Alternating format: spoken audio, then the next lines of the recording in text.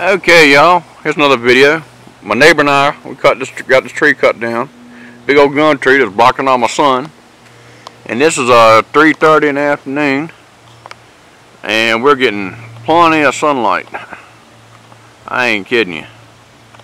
And there's my WindMax HY 500 24 volt, and the wind's blowing from the southwest. And there's my WindMax, there's my SWEA 500 watt 48 volt right there, and with 5 blades on it. And it's doing a heck of a job. But like I say, it's low winds. Look at the anemometer spinning. And I live in a low wind area, so you know, you just get what you can get out of them. Especially this time of year. It's a bad wind time of year. It's a cold front moving through. It's about 90 degrees today.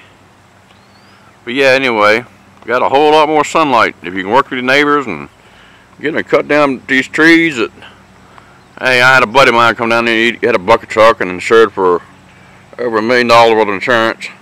He come and cut this thing down because neighbor's got his shop right there, and like I said, I got mine there, and I was kind of like a hurricane risk.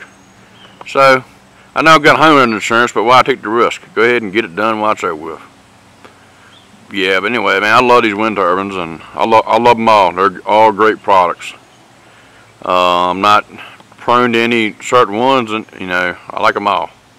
All right, y'all have a good one, y'all. And I'm not into wind turbine wars. I just like products that do a good job for me. Thank y'all. Thanks for watching. All right, bye bye.